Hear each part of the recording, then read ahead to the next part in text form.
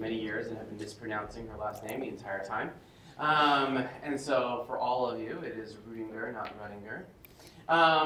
So who did her PhD at JHU and then spent a year in Seattle and has basically worked on everything that I consider sort of core to all of like NLP.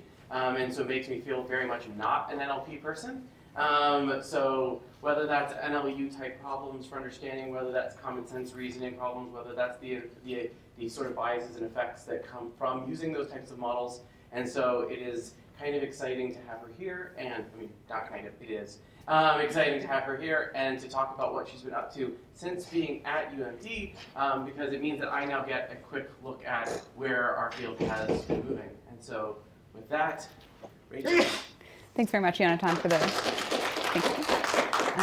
Hi, everyone. It's great to be here. I'm very happy to be talking to you all today. Just wanted to note, if you want to ask questions during the talk, that's totally fine. I'm happy to take them. So the title of my talk is Not So Fast, Revisiting Assumptions in and About Natural Language Reasoning. By the way, is my audio good? Can everybody hear me okay? Okay, great. So I'm going to start with the question of what do we mean by reasoning in natural language? And so what I mean by this is we can have a description of a context, of a situation described in natural language, and we want to be able to make inferences about that situation, also expressed through natural language. So we can have a context like somebody dropped a glass on the floor, and our inference is the glass shattered. And there's many different ways that we can formulate a task to categorize these kinds of inferences. So in the task of natural language inference, this inference that the glass shattered would be labeled with one of three possible categorical labels: entailment, neutral, or contradiction. In this case, because the glass shattering is not something that's guaranteed to be true, it's possible but not guaranteed, we would label this as neutral.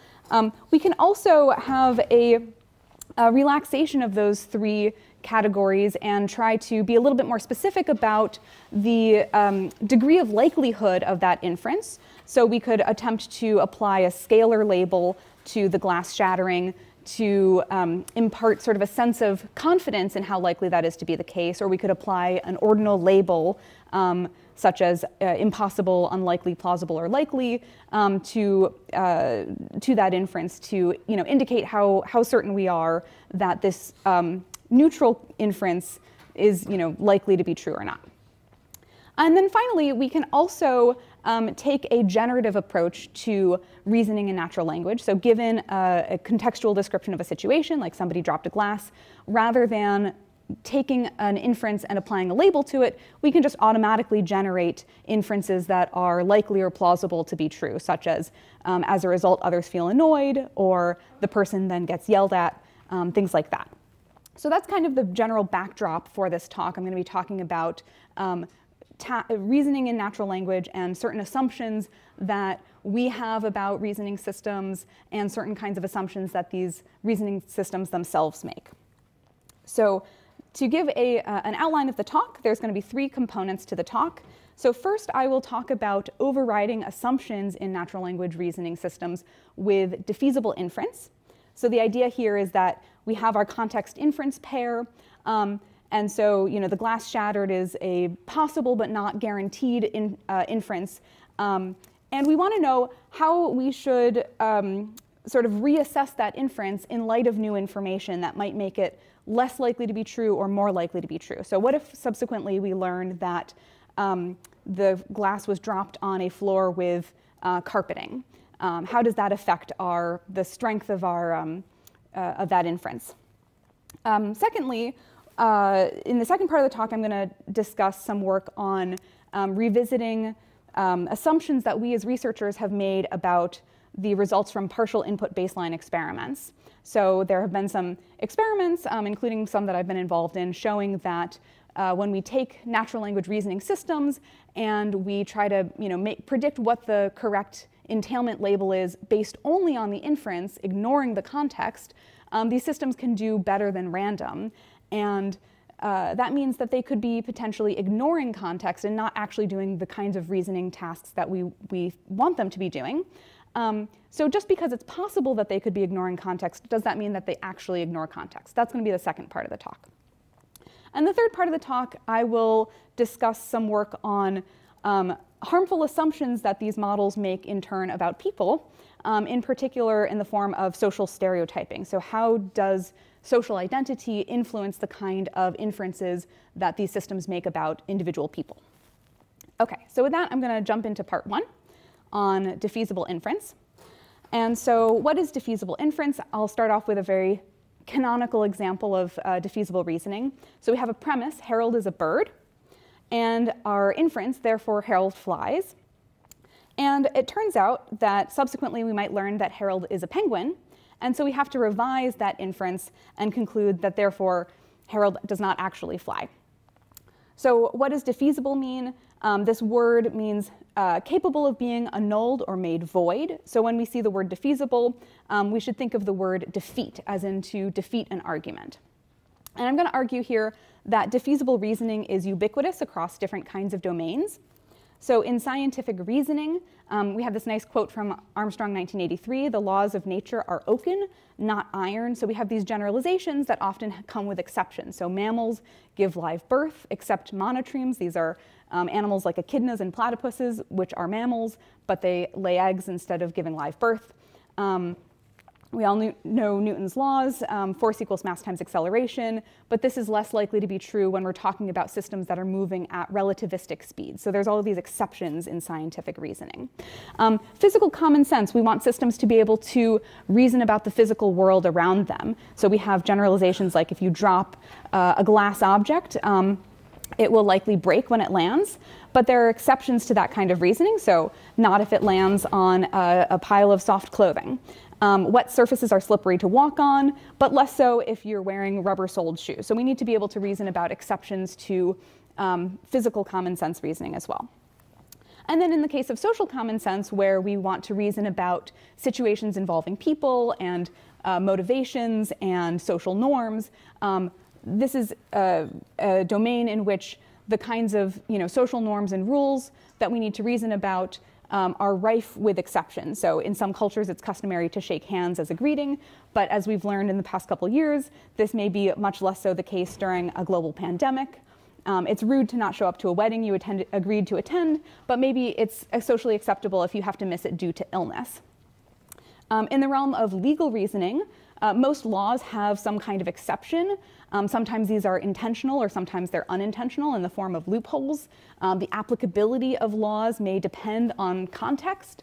So most legal codes around the world have provisions that it's illegal to kill another human, but many of them will also incorporate exceptions in the case of self-defense. So if we want systems to be able to perform legal reasoning, they also need to be able to engage in defeasible inference. So I'm making the case here that the ability to engage in defeasible inference is broadly applicable across many different domains.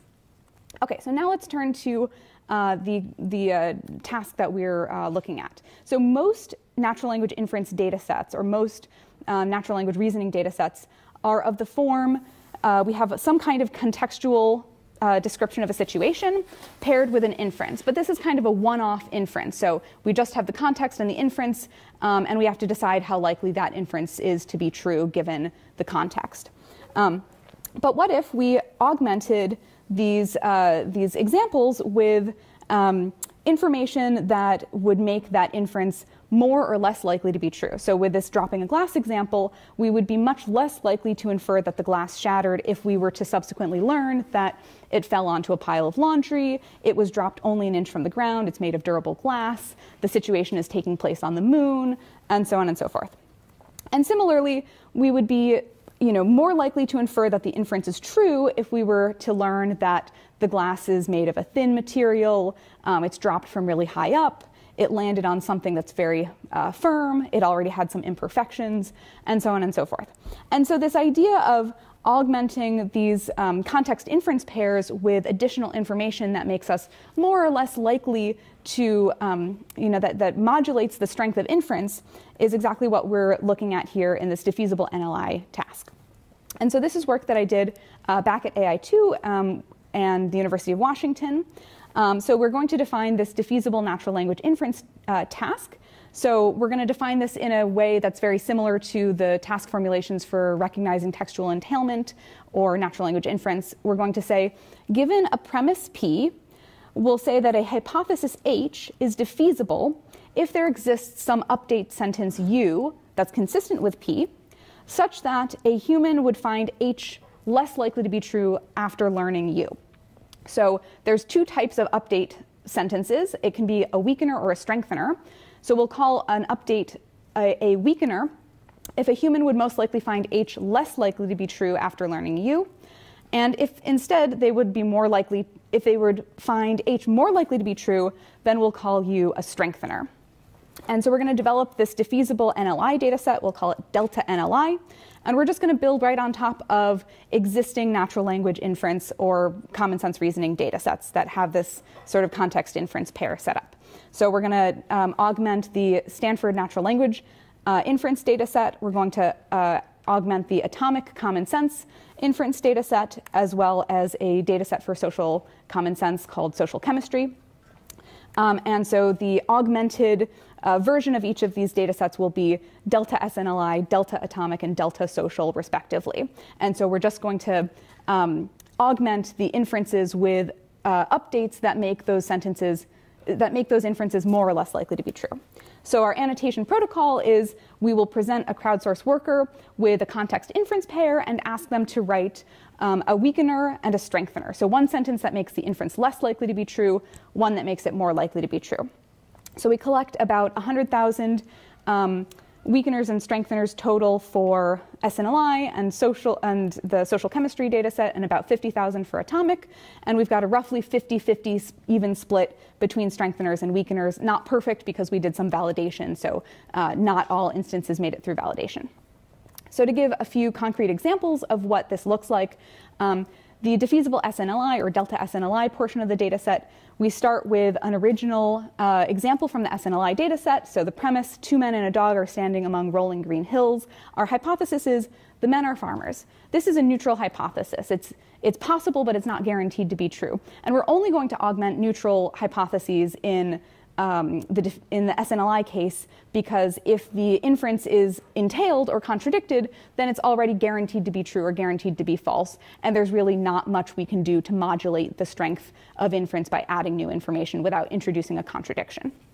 Okay, so the weakener that the annotator wrote in this case is the 2 men are wearing hiking backpacks. So this would tend to lend credence to the idea that the 2 men in the scenario are travelers rather than farmers. And the strengthener is the dog is a sheepdog, which kind of lends credence to the idea that this is a sort of pastoral setting.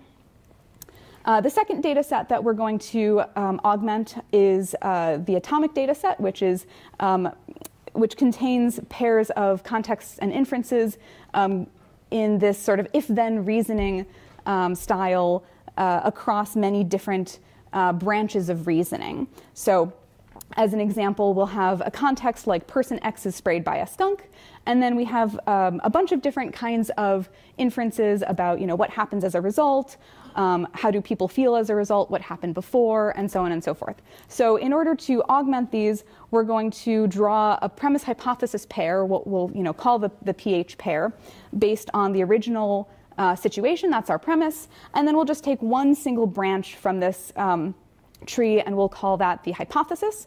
So person X is sprayed by a skunk. As a result, person X feels smelly. That's the hypothesis. And the weakener that the annotator wrote in this case is person X is wearing a protective smock. And the strengthener is many people are pinching their noses around person X.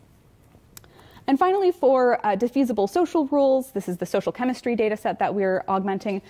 This data set doesn't exactly have premise hypothesis pairs, but it has sort of generalized if-then reasoning about social situations in the form of social rules. So an example is, it's okay if you don't like the food someone gives you and you don't want to eat it. And so the annotators will write weakeners and strengtheners that make, that give situations in which that rule is especially applicable and situations where it's especially not applicable. So it's less likely, the rule is less likely to hold if you told them you would try some, and It's especially going to hold if you're allergic to the food. You especially don't have to eat it if you're allergic.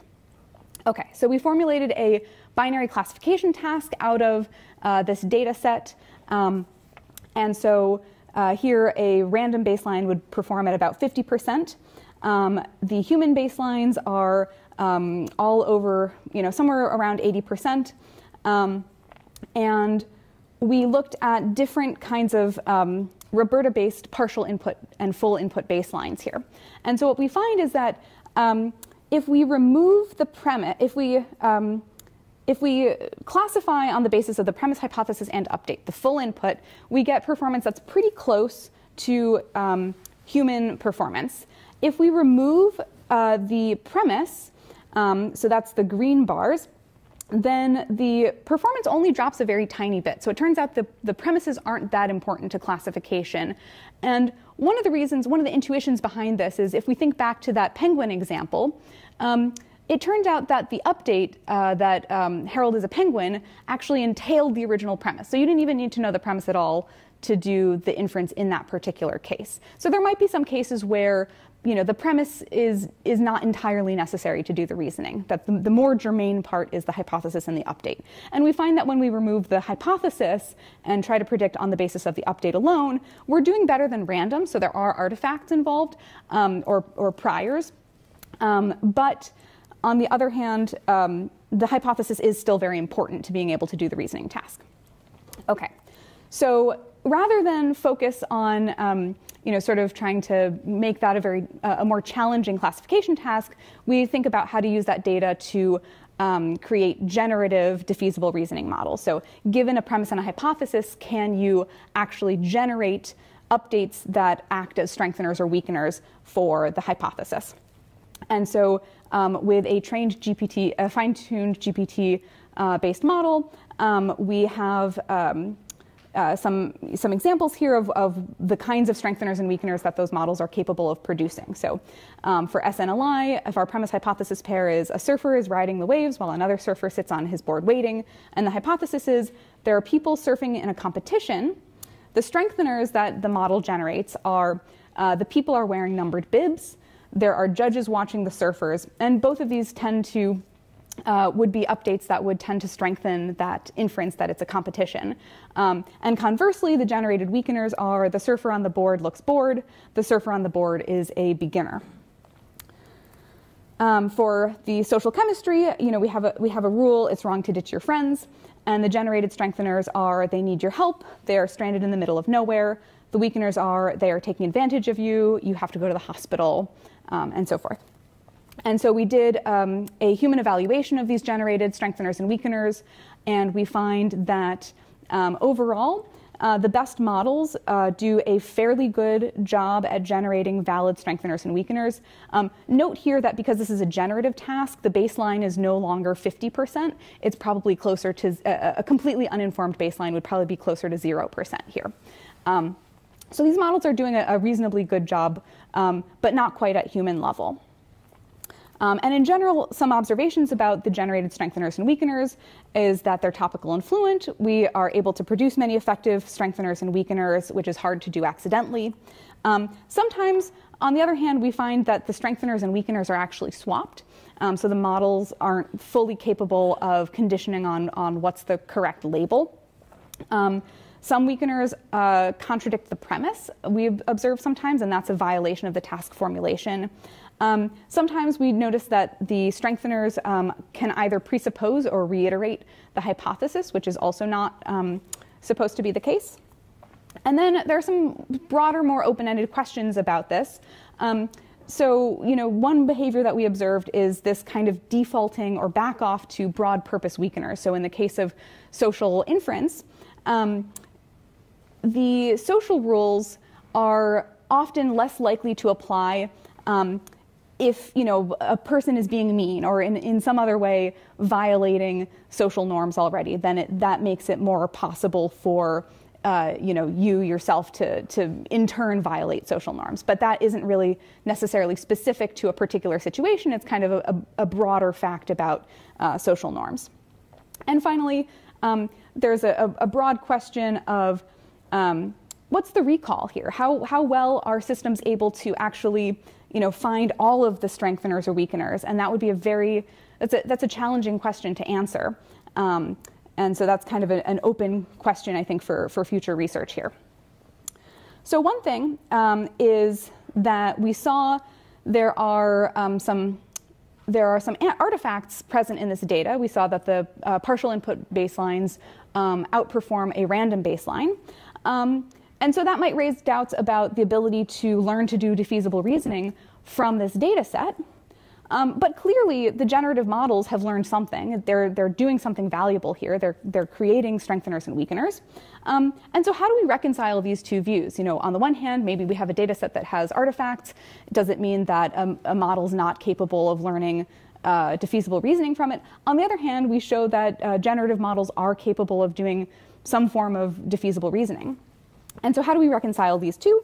And that's the topic for part 2 of this talk, where we're going to revisit some assumptions about partial input baselines. And so this is work by my PhD student at University of Maryland, Neha Srikanth. So the background here is that, again, in the task of natural language inference, this is defined as, would a human reading the premise infer that the hypothesis is true, given that the premise is true? And one observation about this task is that if we're actually doing reasoning, then the system should be using both the premise and hypothesis to answer that question.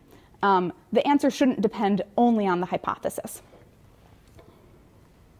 Okay, but as it turned out, there are a couple papers that came out in 2018, one of which I was involved in, demonstrating that if you occlude or cover up the premise in a system and train it just to predict the entailment labels from the hypothesis alone, you can pretty well outperform a random baseline. And so this tells us that there are some statistical artifacts present in the hypothesis that allows the model to try to figure out or determine at a rate better than random what the correct label is. And so this sort of calls into question what kinds of reasoning the models are actually doing.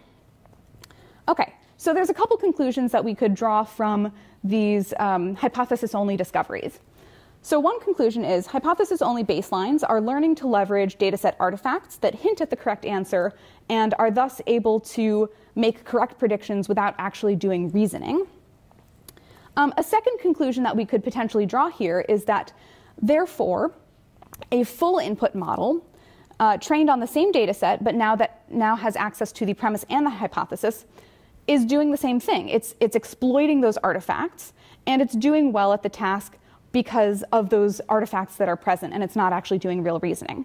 And this is a bad thing. This is not what we want reasoning systems to be doing. But now we're going to focus in on this second conclusion, ask, is this actually a valid conclusion? Does the set of experiments that we've seen here actually support this conclusion? And I'm going to argue that it doesn't, by analogy to a math test. So imagine for a second that you have a student that is studying for a math test, and you give them a bunch of practice problems, but you've removed the actual problem from the test, and you just have the multiple choice answers. And by studying this test with the questions removed, the student is able to sort of identify some biases in how the test was created. Answer C is, a little bit more likely than 25% chance to be the right answer. Odd numbers have a higher chance of being a right answer than a wrong answer, and so forth. So it can, the student can kind of infer things based on the structure of the answer alone that allows the student to achieve 65% on the test when they go ahead and take the test that doesn't include the questions. On the other hand, we have a second student who is going to get a set of tests to study from that include the questions. And as it turns out, maybe the student notices these biases. Maybe the student notices that answer C is slightly more likely to be the right answer than answer B. But it turns out that the most reliable way for this student to actually get the right answer is to just do the math problem. And so this student goes ahead and takes the math test and gets 92%. And they do that by actually doing the math problem rather than relying on these sort of weaker signals in the structure of the answers. So this is related to our central question that we're going to ask here, which is, do full input natural language inference models learn to condition on the premise despite being trained on data sets that contain artifacts? So what are the full input models actually doing? Are they ignoring the context, or are they learning to leverage it in some sort of useful way? And so our central question is, do NLI models learn to condition on context in general, despite being trained on data sets that contain artifacts? And so we're going to look at two data sets here. We're going to look at the original SNLI data set, and we're also going to look at delta SNLI, which we just described in the previous section of the talk. And so I'm just going to introduce some language here to sort of generalize between these two data sets. We have something called a target. So in the case of SNLI, that's the hypothesis. In the case of delta SNLI, that's the update sentence. And the context is everything else. So for SNLI, the context is the premise. For delta SNLI, the context is the premise and the hypothesis together. So for a partial input baseline, we're going to feed into the system only the target.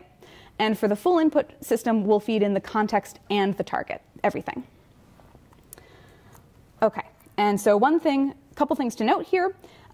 Conditioning on context would not be a sufficient condition to conclude that models are reasoning. So if we can prove that the models are using the context, that's not necessarily a sufficient condition for us to conclude that the models are actually doing reasoning, but it is a sufficient condition for us to invalidate that second conclusion that we were talking about. It's enough for us to reject the conclusion from the original hypothesis-only work, the conclusions that people have drawn about hypothesis-only models, that therefore full input baselines are ignoring context or not doing real reasoning. OK, so we're going to investigate the role of context in NLI models through two sets of experiments. The first experiment is involving the usage of context in NLI. So we're going to ask, does access to context strengthen a full input model's confidence in the right answer compared to the partial input model? And the answer is yes. We do find that full input models are more confident in what the correct label is than the corresponding partial input model. And the second experiment, we're going to actually edit contexts in order to flip the label. And we're going to see that if we edit the context, in examples where we know the hypothesis contains, or that the target contains artifacts, is the model able to flip the label in light of that editing, or does the present artifact, does it become overly reliant on the artifact in such a way that it is not then able to flip the predicted label? And the answer is also yes. Full input models are, in fact, sensitive to context modifications and able to flip their label despite the presence of artifacts. OK, so experiment 1, context in NLI. Access to context strengthens a full input model's confidence in the correct label compared to partial input models' confidences. This is what our finding is. And so this plot shows on the x-axis the confidence that a partial input model has on the correct label, and on the y-axis, for the same problem, shows the full input model's confidence in the correct label. And so this dotted red line here is the y equals x line. This is where the confidences would be identical between partial input and full input. And so anything above this dotted line is an example where the full input model was more confident in the correct answer than the partial input model. And what we find is that in the overwhelming majority of cases, the confidence in the right answer increased. Similarly, for the delta NLI task, we have, again, the same setup here. The x-axis shows the confidence in the right label. The y-axis, for a partial input model, y-axis is confidence in right label for a full input model. And again, the majority of the mass is above that y equals x line. And you can also see the shift in confidences on these marginal distributions. OK, So that showed us that the model is effectively leveraging context, because when the context is present, the model becomes more confident in the right label. The second experiment is context editing. So we're asking, are full input models sensitive to context modifications that result in a flipped label? So we have a premise hypothesis pair where we have reason to believe that an artifact is present in the hypothesis. And then we're going to edit the premise in such a way that the correct label is now flipped. And so we want to know, will a model be able to get the correctly predict the right label for this edited example? And if it's becoming overly reliant upon artifacts, if it's only relying on artifacts, then it shouldn't be able to flip its label.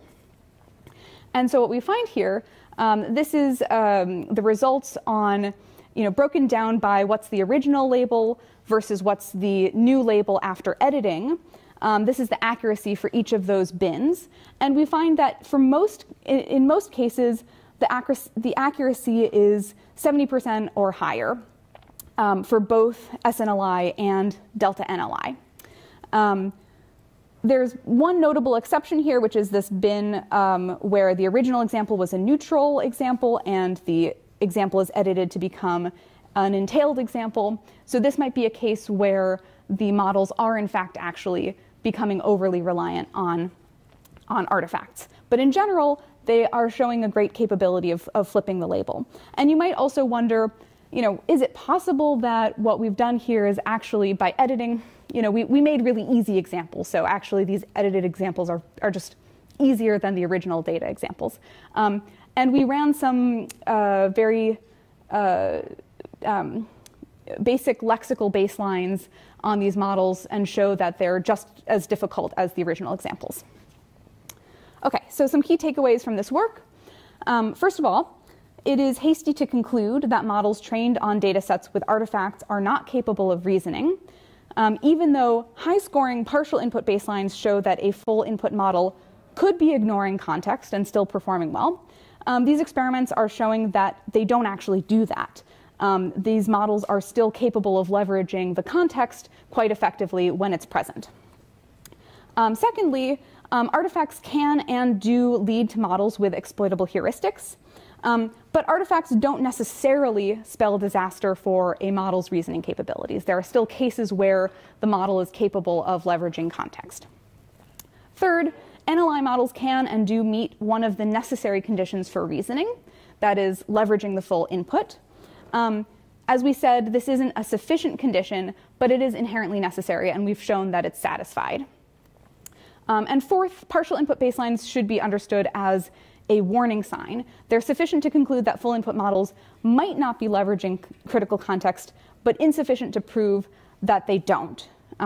So it might be the case that if artifacts are present, a model is ignoring context, but we can't necessarily conclude that that's the case.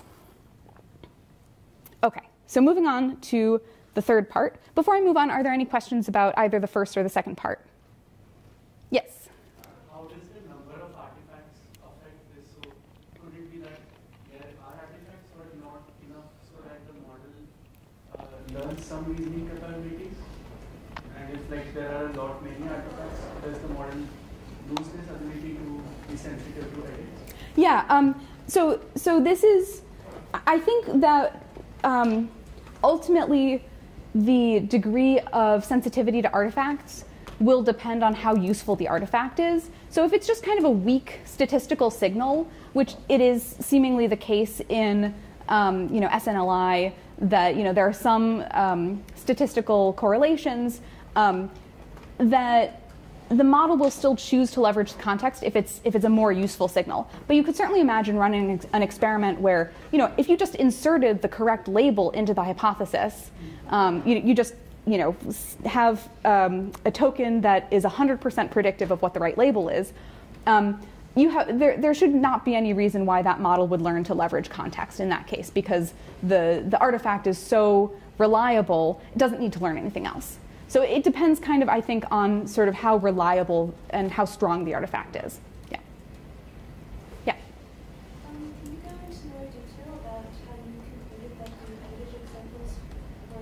with the same difficulty as the issues? Yeah, so basically, an example would be if we use a sort of impoverished model, like a bag of words model on the full input, that can give us a sense as to how difficult the example is and how likely there are sort of shallow lexical artifacts that allow the model to predict the correct answer. And so what we find, we run sort of this like a bag of words baseline on both the original examples and the edited examples. And if we had made the edited examples much easier, we would expect to see much higher performance on a bag of words baseline, but we don't find that to be the case. Yeah. Okay, great. So I will move on to the third part, which is about harmful model assumptions, in particular social stereotyping. So we're asking, how does social identity influence common sense reasoning in natural language? So I'm actually going to, if I have time, talk about two pieces of work here. The first is with students at the University of Maryland, Trista Tsao and Anna Sotnikova, and my colleague Hal Domey.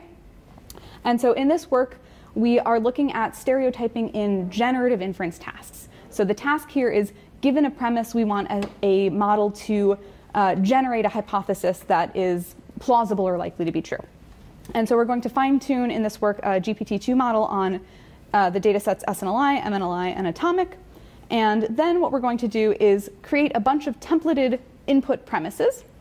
And all of these input premises are of the form, a person is involved in some situation, and we're going to specify the identity of the person, we're going to specify the situation that they're involved in, and then we're just going to run through all of the possible combinations of identity situation pairs. So we'll have sentences like, a French person goes to a doctor, a rich person is shopping, etc. So we'll have all of the pairwise combinations. And so we're selecting identities, terms that designate identities based on gender, race, nationality, religion, political stance, and socioeconomic class. And so what we find is, in practice, a lot of the generated inferences qualitatively appear to strongly reinforce stereotypes about groups. So if the premise is a person makes money, where we insert different kinds of identities for that person, we find that the generated hypothesis is highly sensitive to the identity of the person. So a poor person makes money, the generated hypothesis is a poor person makes money by selling drugs. This is a very harmful stereotype about poor people and drug usage.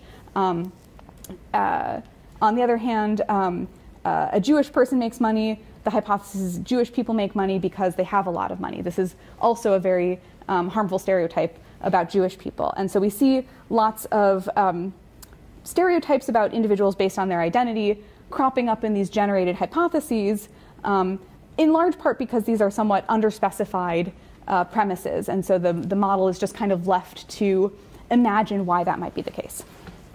So what we do is we manually annotate these generated hypotheses to kind of get a sense at an aggregate level of what's going on here. So we first ask, is the hypothesis plausible? Is the hypothesis based on the person's identity? Or is the hypothesis based on the situation? So they can answer yes or no for either of those. Does the hypothesis express positive or negative sentiment towards the person? Does the hypothesis invoke a known stereotype? And if so, describe the stereotype. And one thing that's interesting here is that it's very difficult to get agreement on this question 5, does the hypothesis invoke a known stereotype? People have different kinds of ideas of what social stereotypes exist.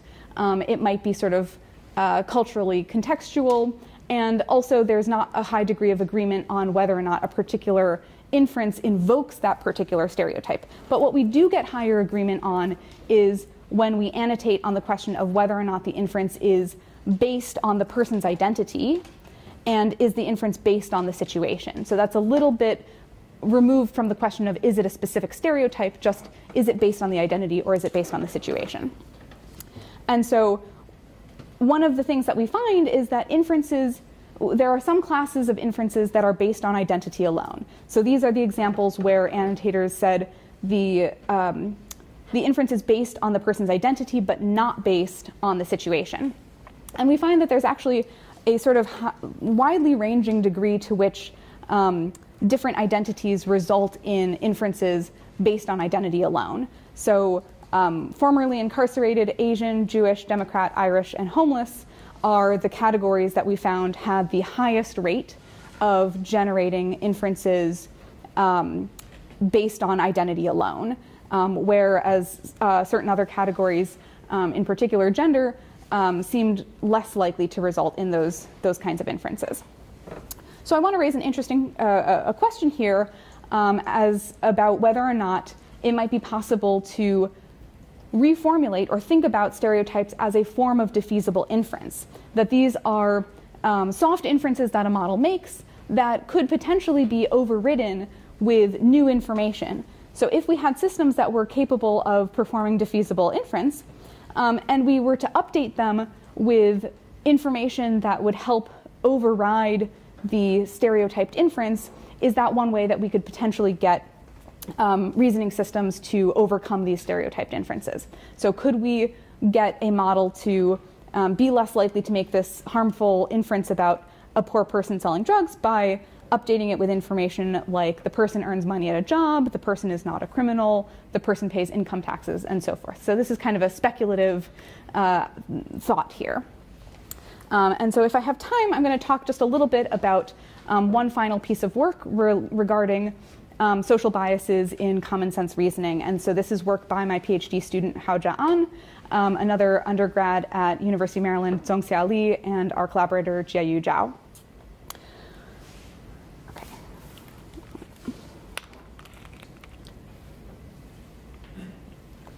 Before I move on, are there any other questions?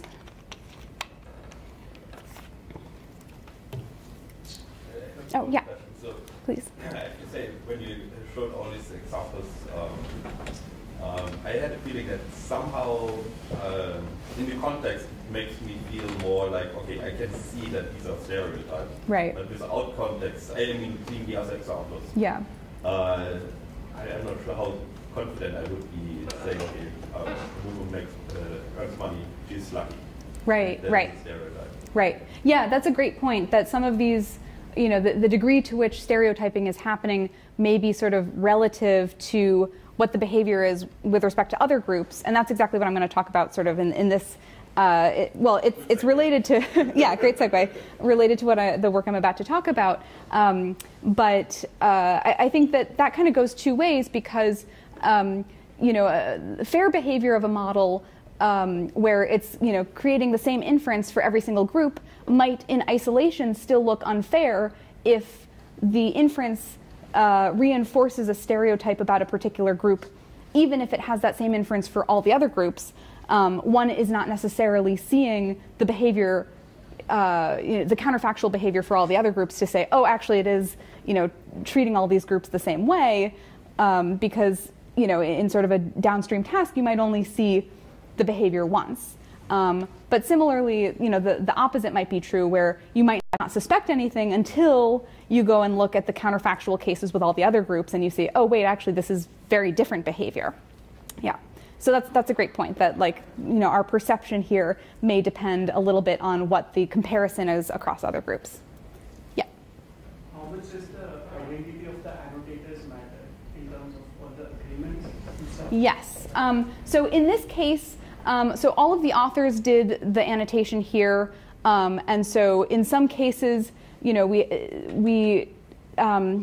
yeah, the authors all have, you know, different sort of cultural backgrounds, but in other ways are similar, you know, all computer scientists. So we have actually a follow-up study where I don't have it in this talk, but we ask people for their perceptions of US stereotypes about different groups And we also collect information about the individuals themselves. And we do find that the responses are very different based on the groups that people belong to. Yeah. Okay. So in this work, the second piece of work that I'm going to talk about, this has to do with social common sense reasoning. We're going to be analyzing the behavior of social common sense reasoning models. So as I sort of briefly mentioned before, social common sense reasoning is the task of reasoning about social situations, any kind of situation involving people, psychological motivations, social norms, what kinds of actions people are likely to take in certain scenarios. So basically reasoning about any situation involving people. And so we're going to focus on the social IQA data set by Martin Zapp, who you all know. And the social IQA data set consists of descriptions, a contextual description of a situation, followed by a question with multiple choice answers. So an example is Alex spilled the food she just prepared all over the floor and it made a huge mess. What will Alex want to do next? And the correct answer in this case is mop up. And so there's different kinds of questions that we can ask about people involved in these situations. And we want to know whether if we modulate or if we manipulate the identity or the perceived identity of the person involved in the situation, will that result in the model answering the question differently? And so we're going to start with an observation here that contextualized language models represent names that have different demographic attributes differently, and in ways that make the demographic attributes recoverable from the representation. So there have been a number of studies, both in NLP and in the social sciences, showing that both humans and models may treat individuals differently based on their name. So there's famous resume studies. You send out resumes that are identical, but you swap in different names, and based on the perceived race or gender, you get different response rates. And so there's kind of an analogy here that we want to see. Will common sense models behave differently if we manipulate the names of the people involved in the scenarios? And so we can see that based on gender and race or ethnicity, so names that are statistically associated with people who identify as Asian, Hispanic, African American, or European American, that the BERT representations of those names in context seem to relatively strongly cluster by identity.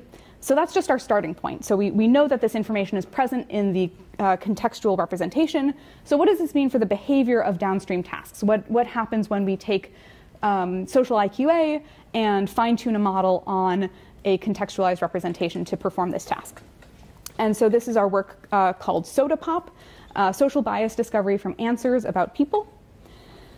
And what we want to do is, in particular, we're interested in trying to automatically uncover stereotypes about groups. So there's been a lot of work in NLP about trying to replicate known social stereotypes in NLP models, but all of this work involves sort of pre-specifying what stereotypes you're looking for.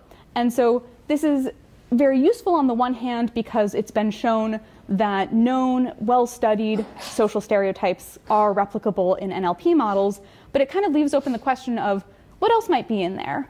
If we don't think to look for a particular stereotype, that doesn't mean that it's not present. So if we take a kind of more open-ended approach, what might we discover? And so we're going to take social IQA examples. So we have the context describing the situation. So a person regarded every person carefully before they decided whom to talk to. Question, how would you describe that person? And so we have three possible multiple choice answers. The correct one is a nervous, calculated person, according to the data set. And then we're actually going to get rid of the other distractor answers, and we're going to generate our own distractor answers by taking the correct answer and perturbing it one word at a time using a BERT model. So we're going to generate wrong answers that are sort of similar, that are based on the original correct answer, but manipulated one word at a time. So our perturbed answers are a cunning, ruthless person, or a cunning, ruthless predator, or one funny, intelligent person. And so what we discover is that when we swap in different names with different associated demographic attributes, the model will pick a different answer. So this is a real example. If we swap in the name Aisha, which is commonly an African-American female name, the model predicts a cunning, ruthless predator. If we swap in the name Nancy, which is a common European-American female name, the model instead predicts B, one funny, intelligent person. So anecdotally, this seems to suggest that the model might be making very biased predictions based on what it perceives the identity of the person to be.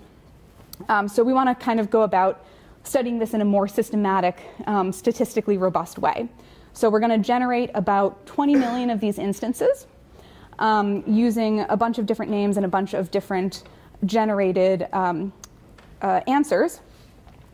And we're going to then ask the question, how likely is a particular distractor that we generated, how likely is that distractor to fool the model? And does that depend on what the name is? And in particular, does it depend on what the associated demographics are of that name? So spoilers, the answer is yes. We're going to find that it does in fact depend on the name and demographic information. So to quantify this, we're going to define something called a success rate, which is a function of a word and a name. So the success rate is the probability that the model chooses a distractor over the correct answer, given that word W appears in that distractor and name N appears in the context. So what's the probability that this word leads to successfully distracting the model when the name is present in the context? And so once we've defined and calculated these success rates for words and names, we can define a success rate vector for a particular name, which is just the success rate for that name with all of the different words in our vocabulary that appear in the generated distractors. And so for every name, we'll have a success rate vector. And we want to know, do these success rate vectors look similar across different names? Are success rates similar across different names? Or are they different? And are they different on the basis of demographic attributes?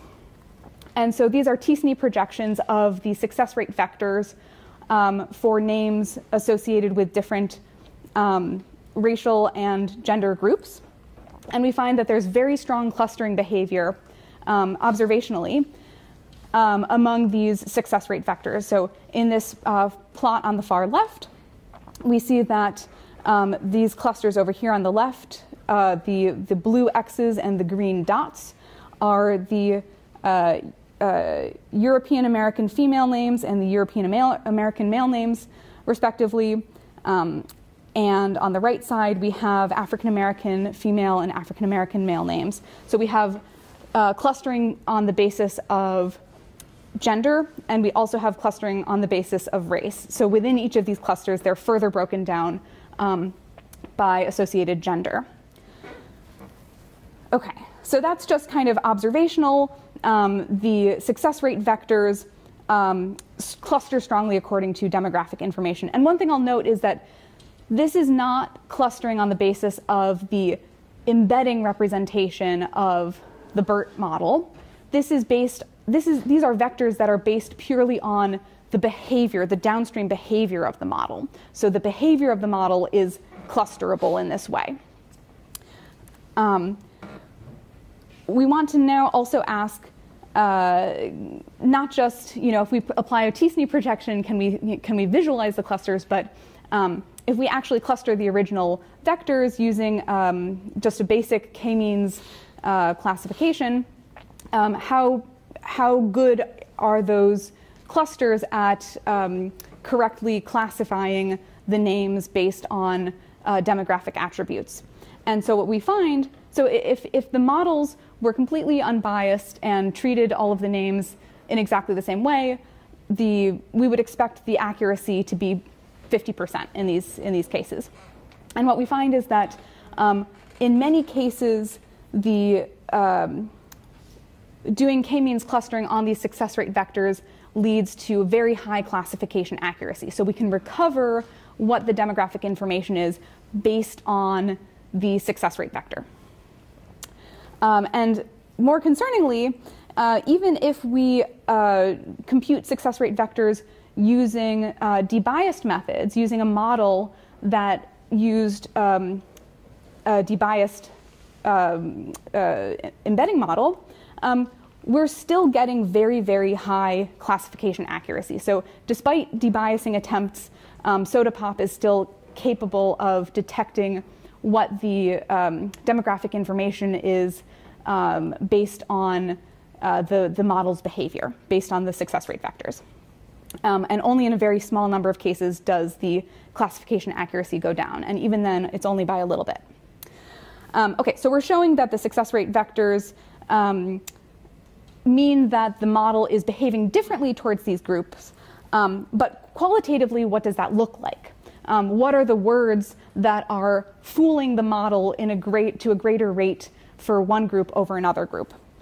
And to analyze that, we are going to take two comparison groups. So in this example, we have a lot more examples in the paper, but just for here, we have the comparison of African American female names versus European American female names, and what distractors are comparatively more likely to fool the model for African American female names versus European American female names. So we compute this relative difference, RD, statistic that is basically looking at the mean success rate for the two groups and looking at the differences in means across those two groups. And then also normalizing it by the overall success rate. And so which words have the greatest differences between group means?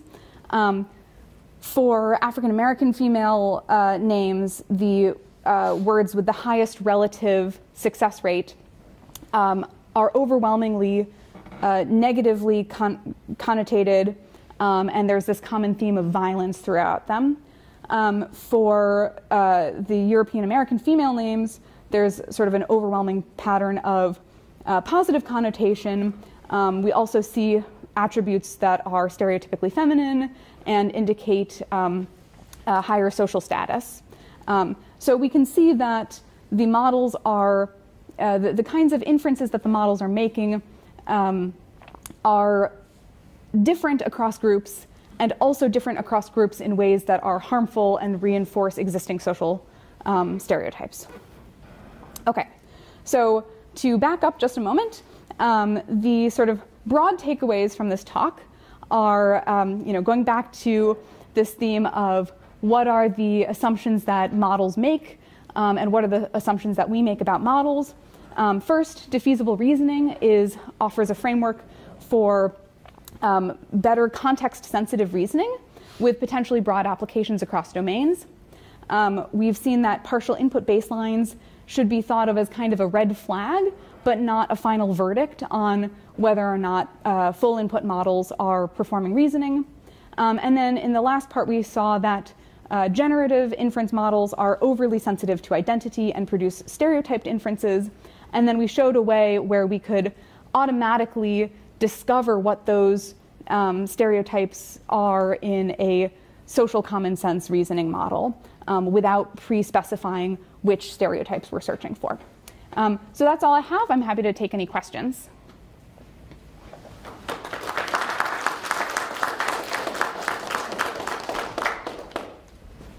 Yeah. So if I understand correctly, in SodaPop, you first delexicalized the names and you sort of swapped it out with different gender / race-specific names, but you also did perturb the answers. That's right, yeah. Did you do an analysis of this sort of like name swapping without having the answers perturbed? Or did it still make? That's a good question. No, we didn't look at the behavior for the original for the original distractors? That's an interesting question. Yeah.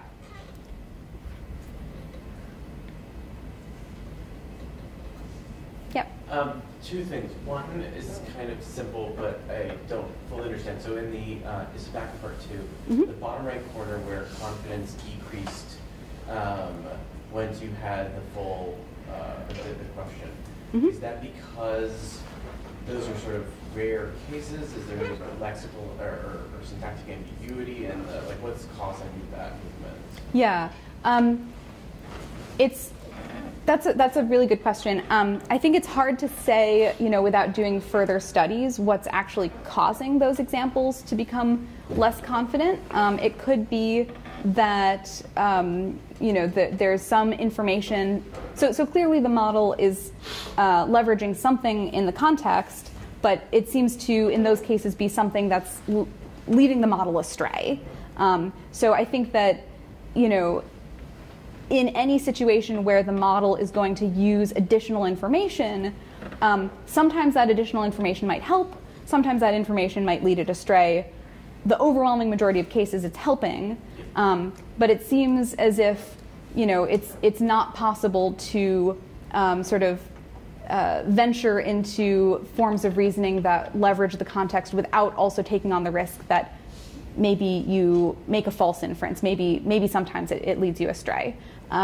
As to what specifically those examples look like, I don't have a great answer about what specifically might be causing the model to be led astray in those cases. Yeah, but that'd be interesting to analyze. Yeah, one more thing I think is related to the definition of reasoning. So I'm curious, so I get it in this context where reasoning is sort of an entailment or like a subset relationship type thing. And I know it's a toy example of the math test sort of by comparison. Sure. But in that kind of context where the reasoning mechanism is explicit and exact, would we assume that an ideal model that basically learns how to do math would effectively never look at spurious correlations, because the mechanism would sort of, there wouldn't be a reason to, or the barrier, I guess, which relates to the question from earlier, before you would look at those correlations would have to be incredibly high. Right, yeah, so I think it has to do with how reliable the evidence is. And so, if you're, in the metaphor, the student who is taking the math test, if you're confident in your math abilities, you're not going to say 2 + 2 is 4, but on the other hand, answer C is 3. So maybe you're gonna go with the mode of reasoning that gives you the strongest evidence. And so in a lot of cases, it's still possible to learn to do reasoning if the better evidence is coming from the reasoning itself rather than artifacts. But it's certainly possible for those artifacts to overwhelm.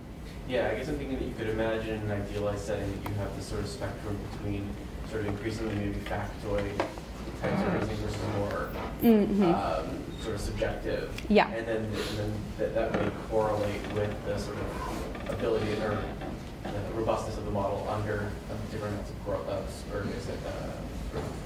correlations. Yeah, I see what you're saying. So, maybe, and this would be an interesting experiment, in cases where there's less of an objectively correct answer, and so you're just kind of always relying on soft evidence, which is more the case in a task like social common sense, rather than like something that is definitive, like factoid question answering or math reasoning, that maybe artifacts would hold more sway because everything is just soft evidence. I think that's a really good question, and I don't know empirically what the answer is, but that could well be the case. I think I saw your hand first. Yeah. Did you see any effect of stronger delta or weaker delta, variation within it? There are updates that could be stronger than one update in positive than the other. Is there a correlation of that going effect? Yeah, I think in the data there definitely are cases where the strengthener is a stronger strengthener and some strengtheners are a little bit more circumstantial or a little bit weaker. We haven't done anything to like try to quantify that specifically. It would be interesting to look at model confidences as maybe a way to kind of separate out, or as a first pass way of trying to identify which are the stronger kinds of strengtheners or weakeners versus a little bit weaker evidence. Yeah, that's a really interesting idea, and yeah, I think that's something that would be worth looking into. Yeah. In the back, yeah. I'm curious if you investigated any of the strategies that the human annotators use when constructing these strengtheners and weakeners, because you could imagine they might appeal to increase specificity, but they could also introduce maybe some skepticism about what the original context or premise is. Yeah. Supplying. Did you look at that at all? Yeah, so we did observe some kinds of strategies that people seem to use that might have led to some of these artifacts. So, in the case of social reasoning, there are kind of these general back-off strengtheners and weakeners, like, but you promised, or but they're being mean, those kinds of things that might be generally applicable, that, because those are easy to think of, that annotators might also tend towards, because it sort of lowers the effort cost of annotating. We also saw in SNLI there was an interesting strategy that some annotators seemed to use to apply a weakener, which is you've got a description of a scenario, and then you have some hypothesis, like a woman is crossing the street holding the holding the hand of a small child, and the hypothesis is the woman is the child's mother, and the kind of weakeners that some people would sometimes write for those examples are, and then the director yells cut, something that kind of makes the scenario a fake scenario, or something involving acting, or kind of puts it in a box and makes any sort of that kind of blocks those inferences. So we did see some kinds of strategies like that coming up. Yeah. I'm gonna just over here. Yeah. Yep. As a follow-up to the earlier question, do you observe that the models are well calibrated to the degree of strength in the defeasible case, and even in this slide? Yeah. Yeah. So because we haven't investigated that, in part. We would need sort of calibrated labels from humans, but I'm actually thinking about it because we did, when we performed the validation, we didn't just have humans give a binary label of strengthener or weakener. For the data we collected, we actually asked them to rate them on a scale from 1 to 5, and so we could actually go back and look at whether or not those ordinal annotations correlate in any way with model confidences, but we haven't looked at that. That would be really interesting. Yeah. Just to sort of, if you have like degree annotation, do you have like multiple annotators annotating like the strength or weakness of an inference? Yeah, we did have multiple annotators. I don't recall the agreements off the top of my head. I think it was like pretty reasonable, but yeah, I don't have those. Yeah, I don't remember the number. Yeah. Yeah. Yeah, I have a follow-up. So I saw a few slides back, you showed that Tisney's result is worse than K-means. Is that what that implies? This is in the last section. Yes. So my motivation is this that, here? So yeah, if K-means is notoriously bad for like high dimensions. So it's kind of suggesting that this model you're doing is kind of doing it well in a lower dimension, or is it good? So I mean, I think, so first of all, it depends on which pair of groups is being compared.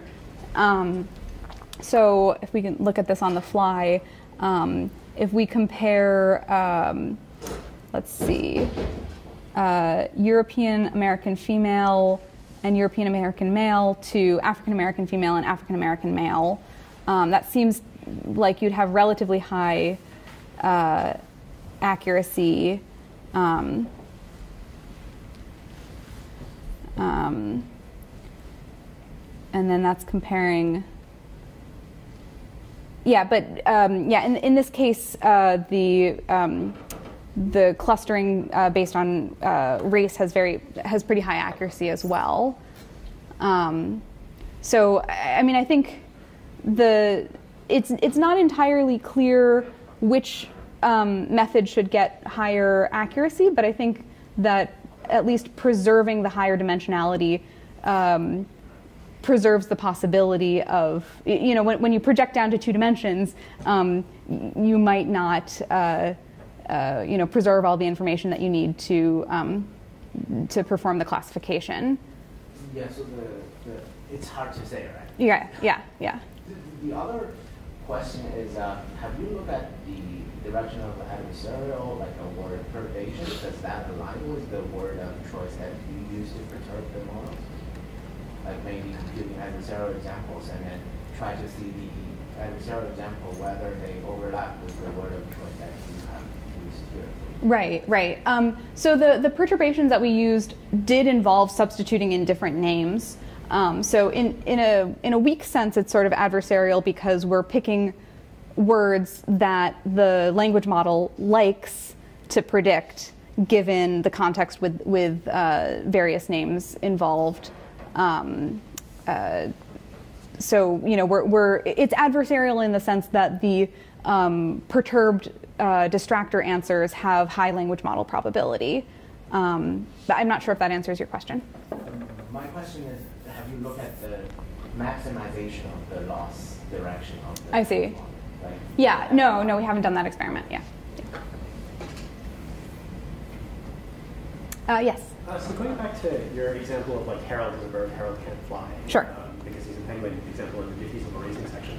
Do you ever still think about kind of like prototypicality as a useful frame for like where assumptions in these inferences come from? Yeah, I think that, okay, I guess it's the very first slide. So yeah, I think that prototypicality, that seems very related to this issue of stereotyping where there might be, there's the question of sort of what are the real world statistics? If an animal is a bird, how likely is it to fly? And that's, is that defined over all instances of birds? Is it defined over species of birds? Is it defined over birds that we're likely to talk about or likely to see? There's sort of different ways of defining that probability distribution. And prototypicality can also deviate from real world statistics. So, chickens lay eggs. But in point of fact, and so I think most people would say that like prototypically that's true, but in point of fact, only 50% of chickens lay eggs. And so, in terms of like formally trying to analyze these examples in terms of are they based on some prototypical attributes, we haven't tried to like annotate that or do any analysis up in that direction. But I'm sure that there's an effect there. Yeah. If there's one last. Otherwise, we might walk over to the social and then people can ask Rachel more questions in that context. Great. Okay. Then we'll thank Rachel.